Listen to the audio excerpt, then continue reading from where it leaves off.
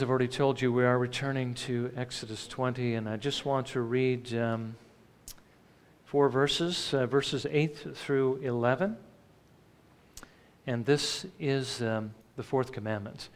Let me remind you as well that this is the word of the Lord, and so we do need to pay special attention to it and respect and honor our Lord by listening carefully to what he says.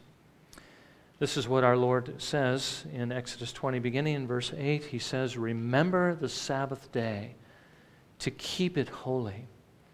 6 days you shall labor and do all your work. But the seventh day is a Sabbath of the Lord your God. In it you shall not do any work, you or your son or your daughter, your male or your female servant or your cattle or your sojourner who stays with you. For in 6 days the Lord made the heavens and the earth, the sea, and all that is in them, and rested on the seventh day. Therefore the Lord blessed the Sabbath day and made it holy." By the way, in this last section here where it says that God rested on that day, he's essentially talking about heaven, because heaven is the rest of God, and that is the rest that the author to the Hebrews reminded us that we need to be diligent to enter. And the way that we enter it, of course, is through faith in the Lord Jesus Christ. But this commandment is meant to remind us that there is a rest, that we are to be striving to enter. And again, the striving comes from not the fact that we have to work our way into heaven, but in the fact that if we belong to the Lord Jesus Christ, we will be wrestling against our sins, and we will be seeking to put on the Lord Jesus Christ and to become as much like him as we possibly can. But again, we're looking at these commandments now from the perspective that they are the description to us of love. That is what they are. So we want to look at it from this perspective. Now, this particular commandment is a rather full one, and it's very difficult to get everything that I might like to say into one sermon. So it is going to be a bit brief. Every part of it is likely going to be something important. So try to stay focused on the entirety of it as much as possible, and I'll try to make it as clear as I possibly can. Now, just by way of review, we've seen so far that in the New Covenant, the Lord fixed the problem with the Old Covenant. The problem with the Old Covenant was telling us what to do. Writing the law on tablets of stone was not enough. It didn't give us the ability to do what the Lord actually called us to do. We needed something more, and in the New Covenant, God gave us that something more. He gave us His Spirit to put His law in our minds, to give us, as it were, a view of the beauty of that law, to help us to see its beauty and its glory. And He gave us His Spirit to write this law upon our hearts, to give us the desire to do it. Remember that the commandments are an expression of the righteousness of God. Sin, John tells us in 1 John, is lawlessness. Whenever we break one of these commandments, we're sinning.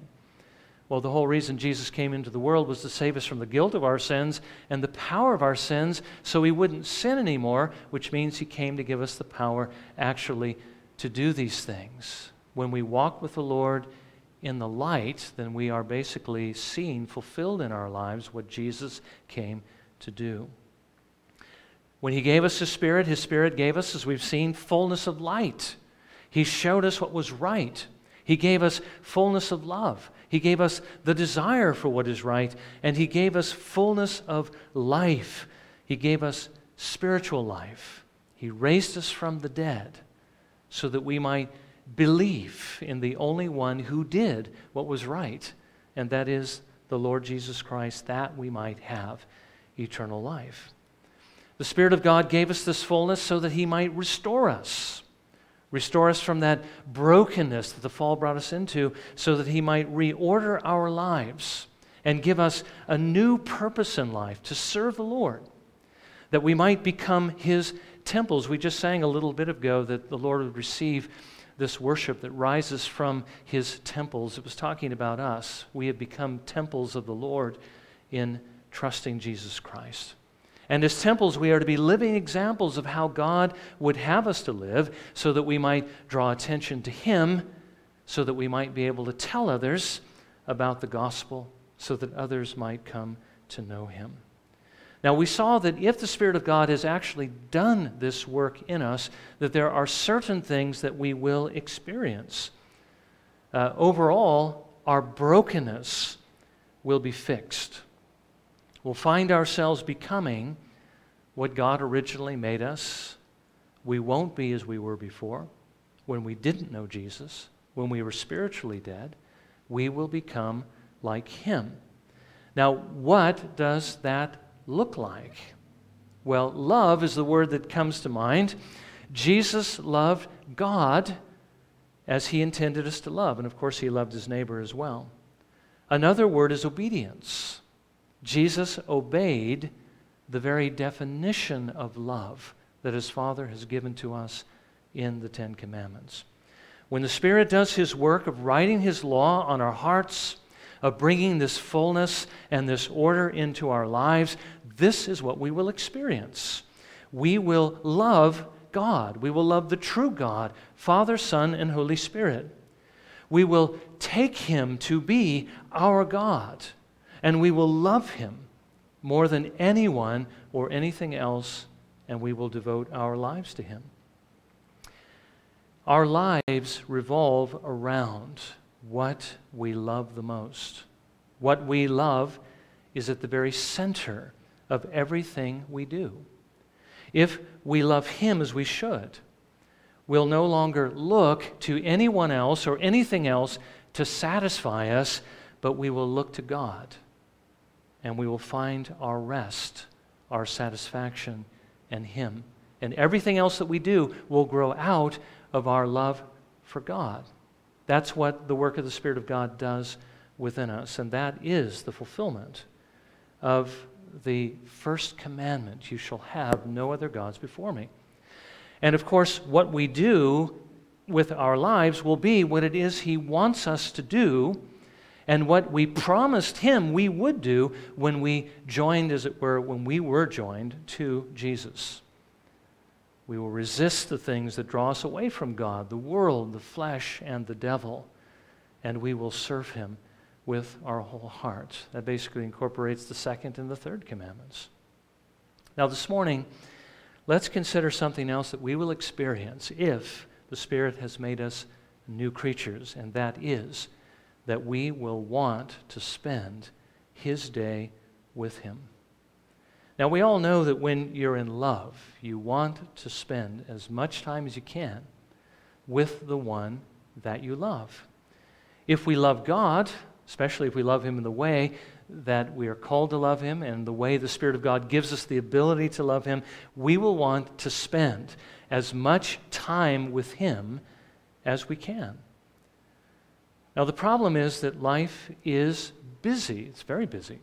Busy with work, busy with family, busy with friendships, busy with responsibilities, that it's difficult to find the time that we would like to have with the Lord. Well, the Lord knows that, and he's actually solved that problem for us, at least partially, by giving to us a day that we can all spend with him, and that is the Lord's Day. Now, what I'd like us to do is consider three things about the fourth commandment. First one is how the Lord calls us to love him on this day. Secondly, why he still wants us to spend this day with him in the new covenant. That is why we believe this day continues. And what this day tells us about ourselves and about how much we love or do not love the Lord. It's kind of like a spiritual thermometer. So first of all, how does the Lord call us to love him on this day? Well, this is the easy part. He tells us in verse 8, remember the Sabbath day to keep it holy. First of all, the Lord wants us to remember this day. With all we have to be concerned about in the busyness of our schedules and everything that we have coming against us spiritually, we can often lose sight of what is most important in our lives, and that is spending time with the Lord. He doesn't want us to forget him, and so he calls us to remember his day. Now, secondly, he wants us to remember this day, to keep this day holy, which means he wants us to set it aside for him. The idea of holiness in the Bible always has the idea of set apartness. We are holy to the Lord, which means we are set apart from the world and set apart to him. In the Old Testament, there were certain objects which the Lord said were holy, certain incense, mixtures of incense that were holy to him, which means they were to be set apart for his use only. And by the way, as I mentioned before, if you believe in the Lord Jesus Christ, you are holy, which means that you are to set your lives apart for him and his use and his glory alone. Well, we apply this to the day. And he says, remember to keep this day holy. And what he means by that is he wants us to set it aside so that we might spend it with him. Now, he's not talking about just part of the day. He doesn't say, remember the Sabbath to set aside part of it as holy, but remember the Sabbath to keep it holy. The Sabbath is a day. He wants the whole day set apart, at least that part when we're awake. Now, third, he wants us to rest on this day. That is what the word Sabbath actually means. He wants us to rest from the things that we would do on the other 6 days so that we may spend his day with him. Now, this means that we aren't to do work. And because he wants everybody to have this day off to spend with him, he doesn't want us to be the cause of others having to work as well. And that's what he tells us in verses 9 and 10. He says, 6 days you shall labor and do all your work. But the seventh day is a Sabbath of the Lord your God. In it you shall not do any work, you or your son or your daughter, your male or your female servant, or your cattle or your sojourner who stays with you. So we are to work on the other 6 days, but we are to get all of our work done in those 6 days so that we can set this day aside to spend with him. Now again, our Lord Jesus Christ declares himself to be the Lord of the Sabbath, and there were certain things that he had to point out to the Pharisees regarding their misunderstanding. They had actually taken this commandment and they had put so many rules and regulations around it that a person could break it if he walked too far, a person could break it if he, did too much in their estimation on that particular day. But our Lord Jesus did tell us that there are exceptions to this. If there is work that has to be done on this day to prevent the loss of life or property, such as that work done by police or firemen or doctors and nurses, or if there's work that we have to do to take care of our needs, such as preparing meals or taking care of our personal hygiene. I'd venture to say that none of us likely came to church without somehow fixing ourselves up and making ourselves look our best. We do that because it's a sign of respect to other people. If there are things that we have to do that are consistent with this day, such as worshiping the Lord. Now, we may not look at this as work, but it is actual work to worship. It's work to pray. It's work to sing. It requires effort. It's work to preach. As a matter of fact, it's exhausting work, to do some of these things. Sometimes we can find ourselves getting a bit tired.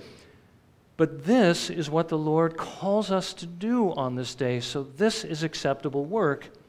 Or if there's anything that needs to be done to support the worship, such as what's going on up in the balcony, or the people who are serving by playing the piano, or greeting, or ushering, or to support the fellowship of God's people. When we're done here, a little bit later, we're going to share a meal together. There's going to be work done as far as getting the food warmed up. There's been work that's gone into it and preparing it. There's going to be work in cleaning it up. There's going to be work in setting up and taking down. So that supports the fellowship. That is work, but that's acceptable work. Or if mercy dictates that we serve someone.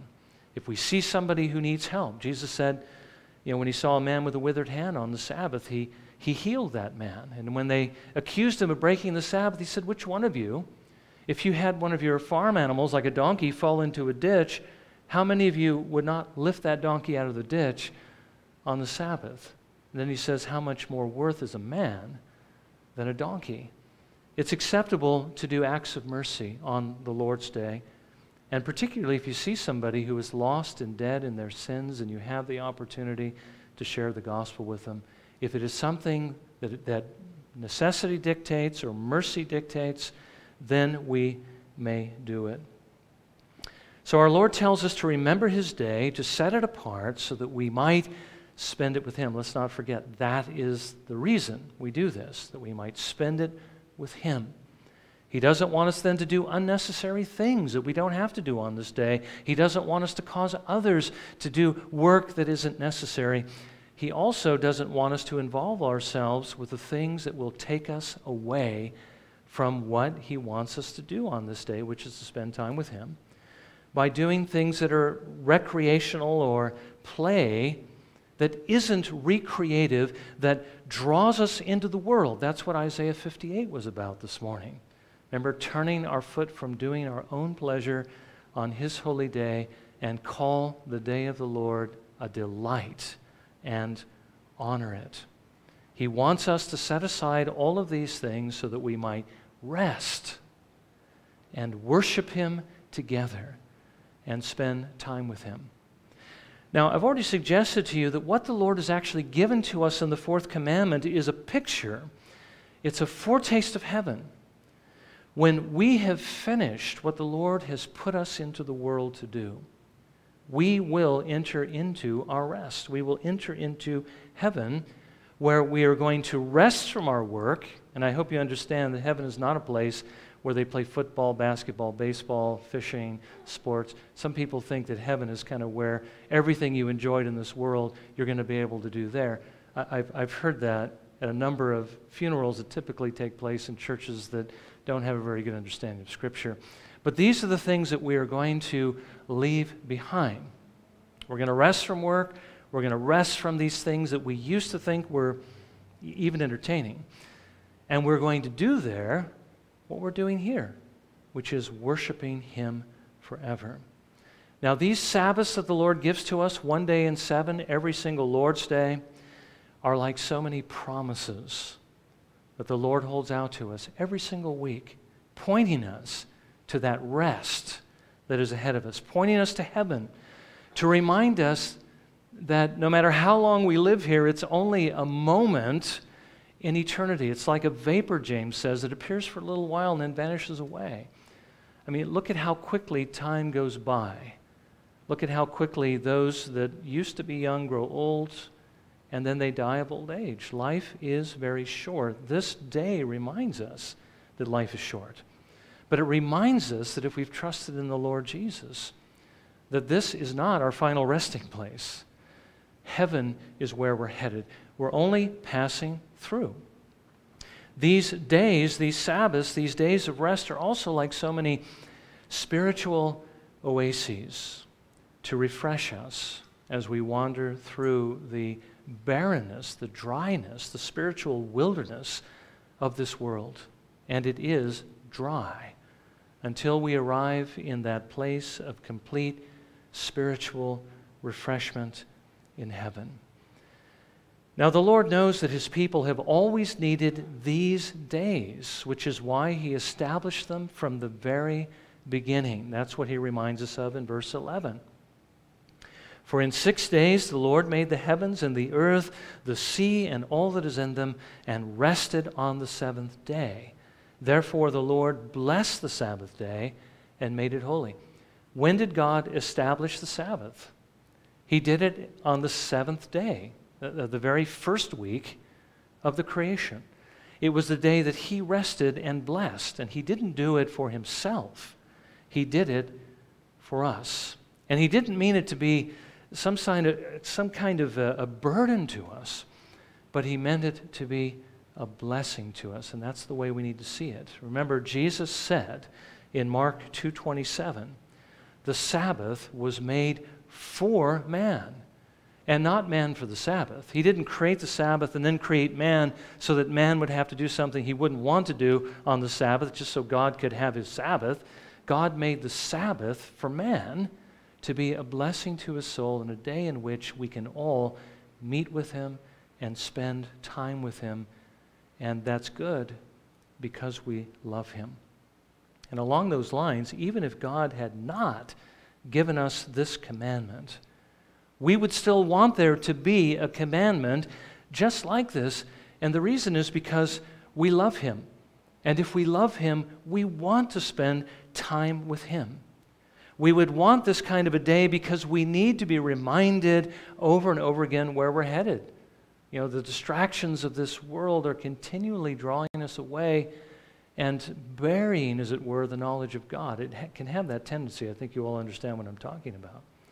And we would also desire this day because we need the spiritual refreshment that the Lord is pleased to give us on this day. So even if there were no commandment, this is something we would still want to do because we love the Lord.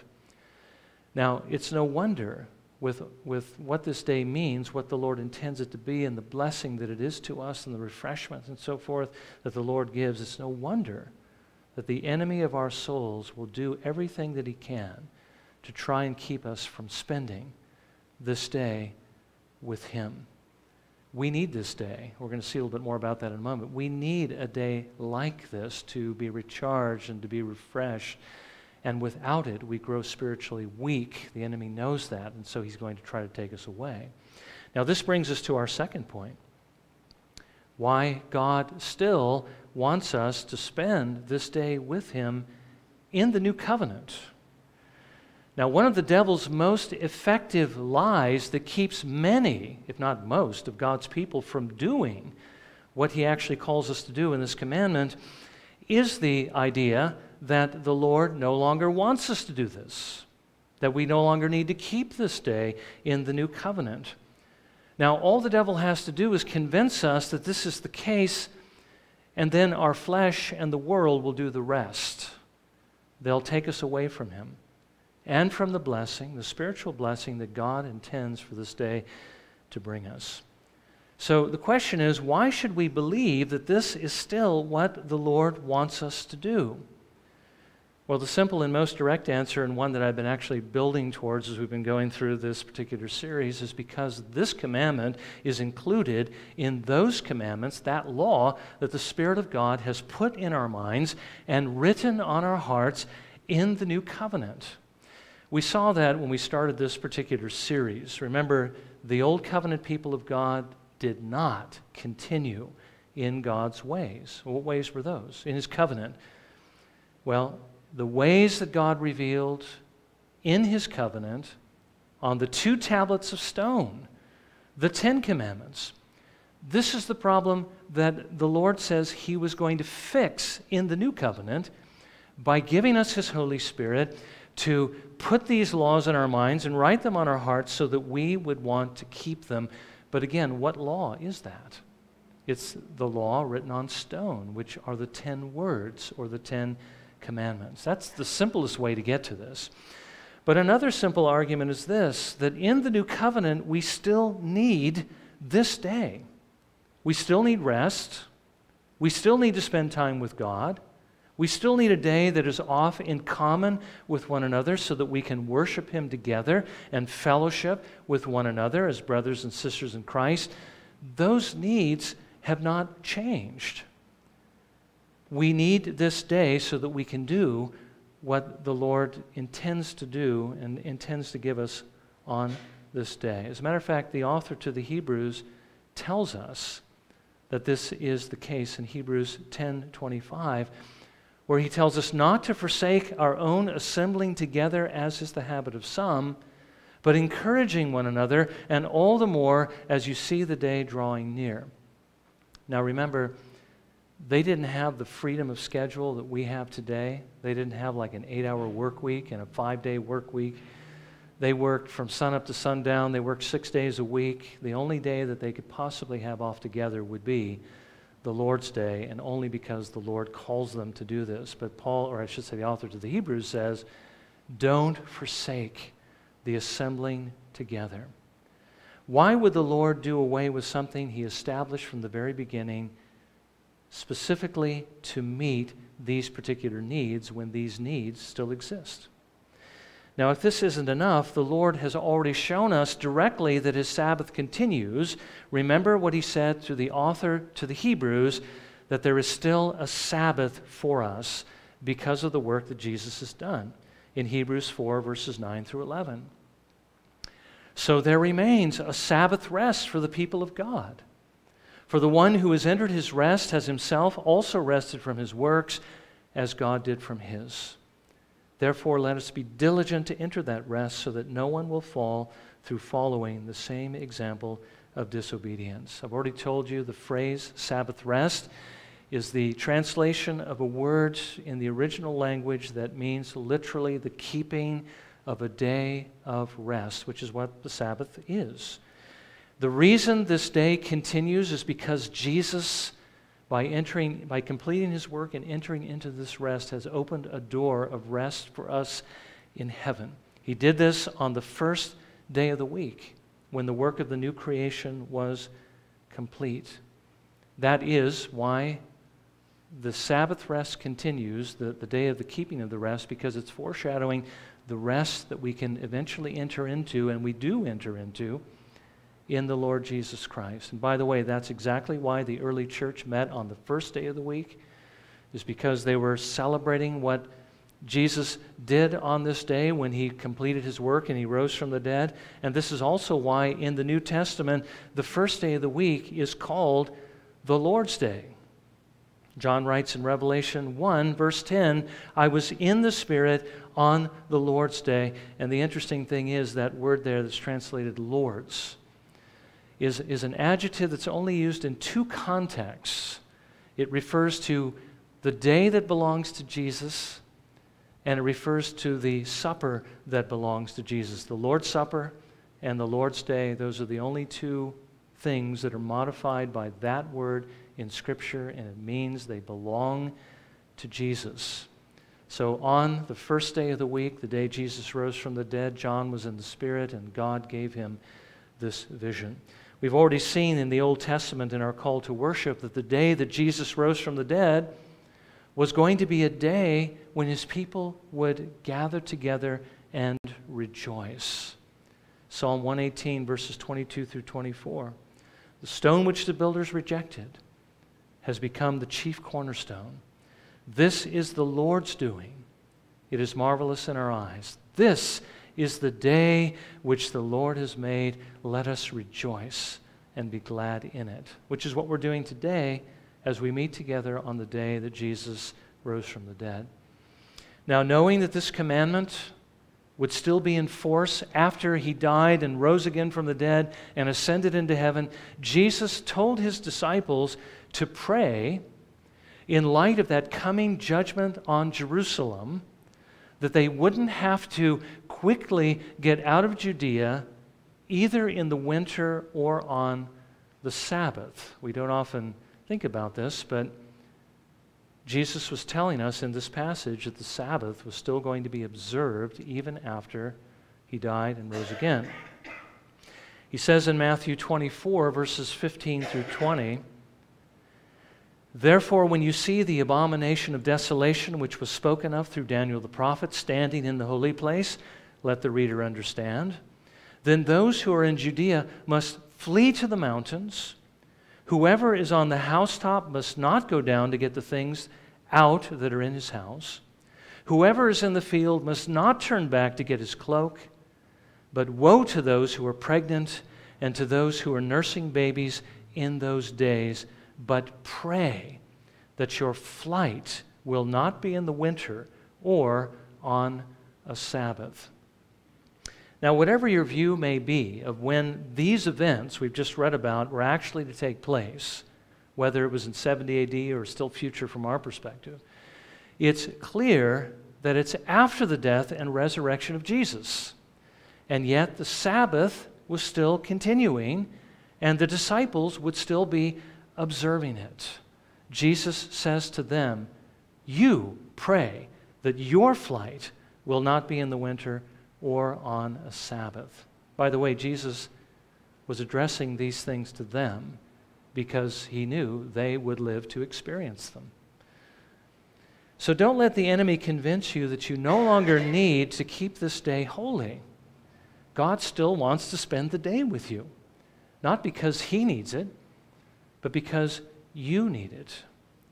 He means it to be a blessing to you. Now, finally, I told you there were 3 points. The third point is this: how can this day serve as a spiritual barometer or thermometer, an indicator of our spiritual health or our love for the Lord? Well, we've already considered that even if the Lord had not given us a commandment like this, we would still want there to be a day just like this. We would want to spend time with Him because we love Him. And I think we all understand if our love for the Lord is as it should be, we would really want to be able to do this every single day. In other words, we wouldn't say, drat, I have to spend this day with the Lord. We would be saying instead, I get to spend this day with the Lord, and I wish every day was like this day, so I could set aside all these other things of the world that I have to concern myself with on the other 6 days, and I could spend it with Him. You realize that one day, if you're trusting in the Lord Jesus Christ, every single day is going to be just like this day when we're finally with Him in heaven. Now, think about this for a minute. Ask yourself this question: do you want to go to heaven? Is that what you want? And if you say yes to that question, if you do want to go to heaven, why do you want to go to heaven? Is it because of what heaven is like? Is it because there you're going to be able to rest from your work? Because there you can set aside the recreations which we'll all admit oftentimes we enjoy a bit too much and we spend a bit too much time doing, so that you can finally devote yourself to worship the Lord in the way that your heart wants you to worship Him? Well, that's what heaven is. You see, that's what heaven is like. Now, here's how you can measure your spiritual health. This is what the Lord calls you to do in spending 1 day in 7 with Him on His holy day. If you enjoy this, if you enjoy this day, if you delight in this day the way that the Lord said through Isaiah 58, then you'll know that you will enjoy it when you're there. But if you don't enjoy that, if you don't enjoy worshiping the Lord, if you don't enjoy spending a day with the Lord here, then can you really believe that you're going to enjoy it there? See, some people make a heaven of their, sort of like their own conception. As I told you before, I get to play my favorite sport. I'm always going to win. I'm always going to get the touchdown. I'm always going to get the field goal. Everything's going to go my way. This is what heaven is like. Whatever I enjoy doing, I get to do it there, and I get to be a winner all the time and so forth. Well, anybody can make a place of their own conceiving that they want to go to and desire to be there. The question is, do you want to be in the heaven that really exists? Well, this is a picture of that. Do you enjoy this? You have to enjoy this if you're going to enjoy that. If you don't enjoy this, then you're really not going to enjoy that. Now, we all have to admit that we all struggle to some degree on this day. Even the most committed have some struggle. After all, the devil is continually using the world to tempt our flesh into wanting to do things other than what are good for us, other than what God wants for us. But we also know, if we really love the Lord, this is what we really want to do. And we're grieved over that part of us that doesn't want to do it.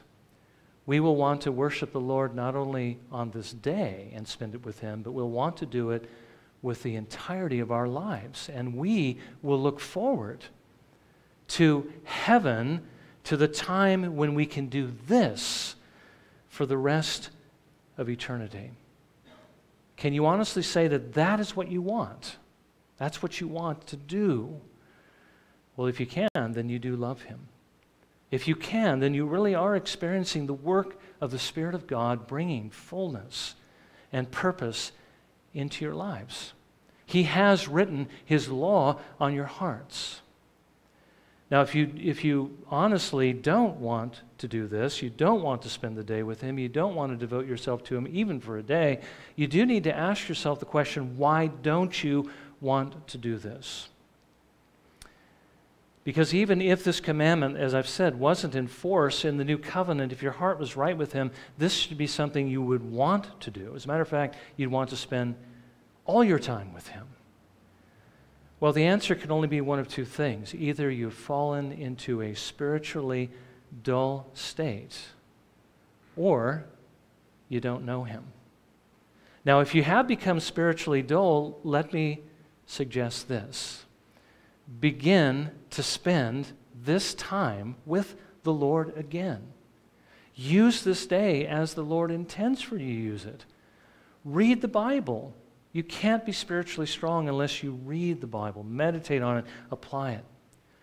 Seek the Lord in prayer on this day. Spend time with the Lord. Gather with his people for worship and fellowship. You know, we have 2 services on the Lord's Day, and we do that because we believe it's important. It's a blessing. It's meant to build us up in Christ. Seek the Lord on this day, and seek him every day, until he brings his fire back into your hearts. And let me tell you, if you know the Lord and you're spiritually dull and you do these things, he will do that. You will be on fire for the Lord. But if you don't know him, let me suggest this. Use the day, this day, use every day, to seek the Lord until you find him. Until you can turn away from your sins, until you can look to Jesus in faith and trust him, and by his grace receive his life and have that law written on your heart so that you begin to love the Lord and do what he calls you to do. Well, may the Lord help us to see again that this day is not an anchor the Lord has tied around our necks, as it were, to drag us down. That's the way a lot of people seem to view it. But it's a day that the Lord means is a blessing to refresh us, to give us a day where we can spend with him. May the Lord give us the grace then to do that, to spend the day with him, to love him more, and to let this day really set the pattern for the rest of the days in the week, which is to love him and walk with him and serve him every day and in everything that we do. Well, let's bow for a moment of silent prayer, and let's ask the Lord to help us see the day as he intends it to be and to use it as he would have us to use it.